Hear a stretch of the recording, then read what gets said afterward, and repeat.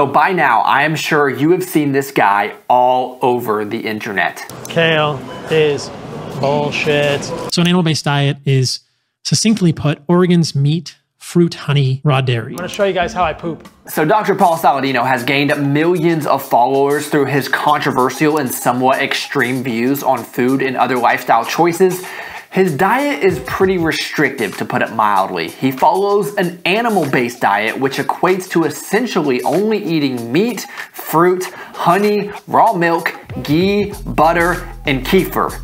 No, not that kefir. I seen you with kefir. I don't care about kefir. And he has really been the pioneer of demonizing seed oils. I'm sure you have noticed all of your favorite fitness influencers are avoiding seed oils like the plague. Well, you've got this guy to thank for it. These seed oils were originally created as machine lubricants, and they should have stayed that way. Get them out of your diet, full stop. Corn, canola, soybean, safflower, sunflower, grapeseed, etc. Garbage. Now, he has faced a lot of criticism from people who say he is a fearmongerer and an extremist, and I don't even disagree with that really.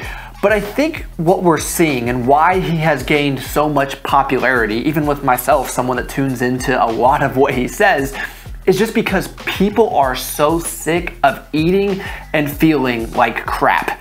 And I'm sure we've seen that viral tweet that went out and said, society has gotten so used to junk food that now eating real food is considered dieting. And don't get me wrong, I mean, I think he is over the top. Eggs are the best shampoo. You guys might think I'm crazy, but check this out. Eggs contain many nutrients in the white and the yolk. I agree that his overall messaging of eating real foods, minimizing processed foods, is for the best for most people. But for me, it's a little too rigid, too all or nothing for my liking. And I think for a lot of us that are watching this video right now that work the normal style jobs, that have families to look after and just want to be healthy for them and set a good example, but also want to live our normal lives, I think the answer is somewhere in the middle, like most things. So I want to show you in this video how I incorporate the framework of this diet, but still make it my own so it's sustainable and fits within my lifestyle. Now, the first rule that I break is artificial sweeteners. I'm just not willing to give them up, and I'm surely not willing to give up my morning routine where I think this is one of the most important things I do on a daily basis.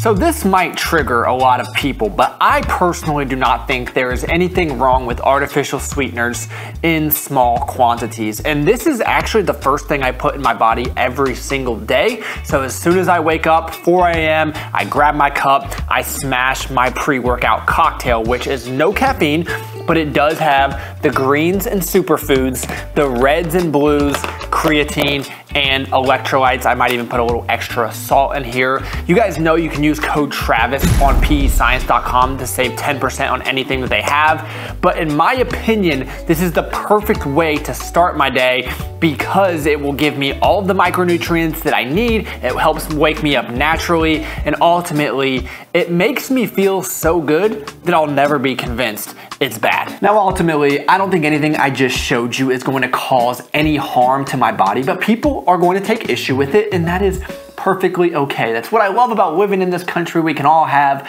our own opinions. But as we move into breakfast, even the animal-based diet purists are going to love what I have, which is essentially my first real meal of the day.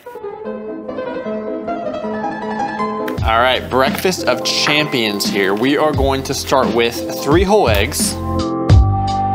And then we're just gonna mix these up with some ground beef.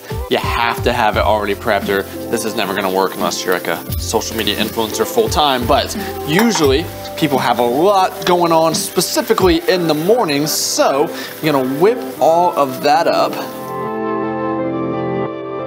So we start the day off pretty strong, and I think I'd even make Dr. Saladino proud with that. And as we move through the morning, I don't have any cravings, I'm full. That's a perfect breakfast for me. It's just something that works extremely well, and it doesn't take a lot of time, so it really checks off all my boxes. And then we move into lunch, where I do pretty much everything flawlessly, except one very controversial food group, vegetables. You sometimes ask me which vegetables are okay to eat. My answer is no.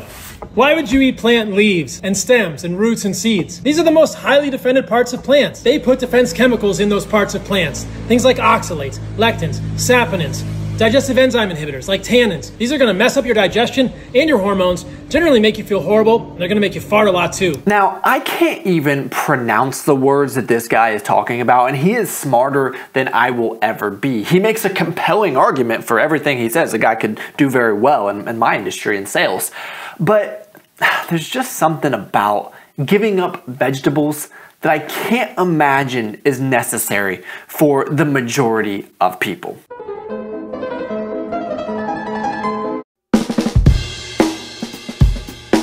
So lunch is essentially the same thing every single day. They say variety is the spice of life, but that is not me at all. I love eating the same things over and over, really doing a lot of the same things over and over, but it's typically just gonna be ground beef with any vegetable of my choice. So today is corn, might be broccoli, asparagus, really whatever we have in the house. And I know a lot of people that follow an animal-based diet truthfully think that vegetables are a bad thing, and it's just not something I can truthfully get on board with. I just can't be convinced that vegetables are bad for you or have that many negative consequences. So I'm gonna continue to keep them in my diet. And then for dessert every day, one of my favorite foods of all time is just pineapple. Absolutely love it. So this meal has a lot of fat, a lot of protein. I should say moderate fat, but a lot of protein.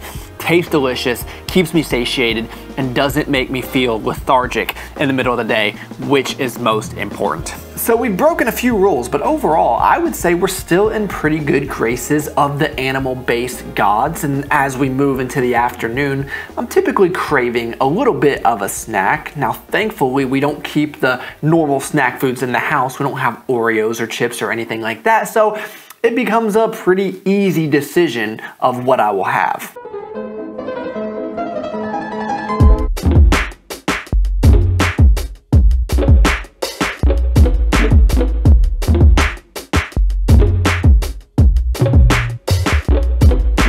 As far as snacking goes, nothing too exciting. It's almost always a bowl of fruit, specifically strawberries and blueberries. And I don't know if it's the micronutrients or the way it rehydrates you or what, but when I eat fruit, I feel like $1,000,000. And I truly do love it. I think it's delicious. I don't see one downside to eating fruit. Some people might say it's a little bit expensive, but when you think about it, the most expensive thing you can do is be unhealthy. So I would rather invest my money into high quality foods than a lot of the other luxury items that most people will waste their money on inevitably. So we make it to this point, and it hasn't been perfect, but I think anybody objectively grading my animal-based diet will give me A-, B+, I think. But dinner is really the wild card. So I've got a family, I've got a lot of things going on. I travel for work, we go out with customers or go out with coworkers. So could I stick to just meat and fruit?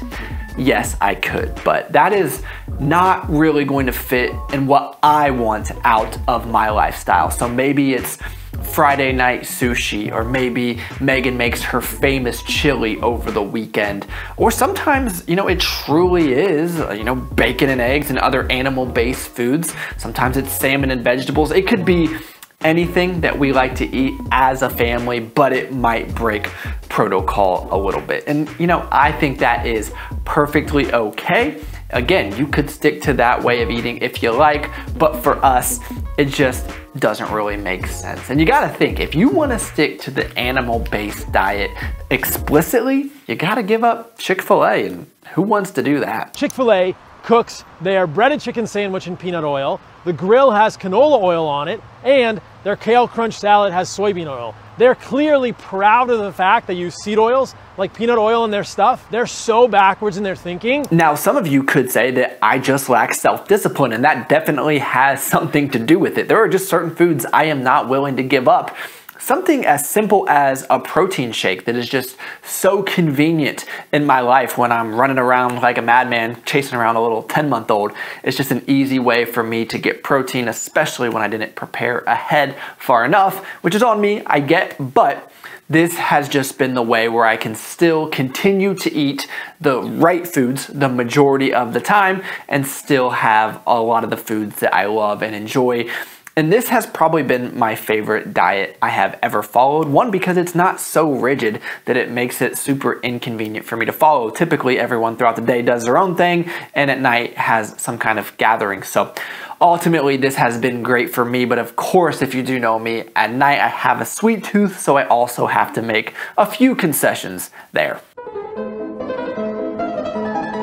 So as you get into the end of the night, sticking to a strict animal-based diet can be very challenging because usually you're wanting something sweet if you're anything like me. So this is where I'll kind of stray from what the textbook definition of an animal-based diet is, but still making very conscious decisions and choosing the lesser of the evils. And sometimes, you know, I'll just do honey, which of course is great. But when I still need something that's a little bit more substantive, my first choice is going to be this protein bar by PE Science. This is their Select Go bar. My preferred flavor is the chocolate chip cookie dough. I'm truly not a fan of the other flavors. So this is a very unique protein bar because when you look at the ingredients on the screen, they're probably the best ingredients I've ever seen on a protein bar. So a lot of times people try this for the first time and they're almost taken back a little bit because it doesn't taste like artificial sweeteners and it's like, you know, that fake taste that most protein bars have. Tastes very natural, has great ingredients, and I think it's delicious. So I'll even break this open for you guys. Just like that right there. And to me, this is perfect, especially when I'm traveling. Sometimes I'll be in a pinch and I'll just have to have this for lunch, but still, I enjoy it every single time. I eat 1 or 2 of these per day. I try to only eat 1 of these per day. Sometimes it ends up being 2, but regardless of what diet you're on, highly recommend these. Now another option could be these That's It organic dark chocolate fig truffles. Surprisingly, they are delicious. The downside to this is they only sell them at Costco, I believe, which I hate Costco. So the ingredients of these are just organic figs, organic dark chocolate, organic unsweetened chocolate, organic sugar, organic chocolate cocoa butter. You can see the macros on the screen for 3. Which I think is great. It really does help curb your sweet tooth. Absolutely love these things. Again, not really gonna fall into the strict animal-based diet, but it's much better than a candy bar. And actually, another product that That's It has are these fruit bars, and these really do, it's just fruit. So this bar right here is just apples and strawberries, and I absolutely love these things. So great company, That's It. If you ever want to sponsor a video, let me know. You know, I'm so jealous of all the people with their camera crews and official setups, and I'm over here pretty much with a big glow stick because the lights in the sauna are out, but ultimately what I can tell you is this has been my favorite eating protocol that I have ever followed. If you've been on the channel long enough, you know I have done everything from extreme bro 24/7, just eating chicken, broccoli, rice, to the other end of the spectrum where I'm going a little overboard on the if it fits your macros and making all of these crazy foods, spending all my free time in the kitchen to see how creative I could get. Which I really didn't enjoy all that much. Now, this is something I feel has a lot of benefits in that I'm eating more whole natural foods than I'm used to, and I think the foods that you really should be eating primarily, but it's still giving me the flexibility to fit within my lifestyle. So whichever protocol you decide to pick, I believe it should just be made up primarily of real foods and then fitting in all of the other foods that you enjoy throughout your life. But the most important is something that you can adhere to. As much as I like Paul's content, I do think it's too rigid and too extreme for the normal person like myself. But please let me know what you all think in the comments down below. And also let me know if you think I should try out Carnivore for a month. Been quite interested in that. So I appreciate you being here, and I'll talk to y'all next time.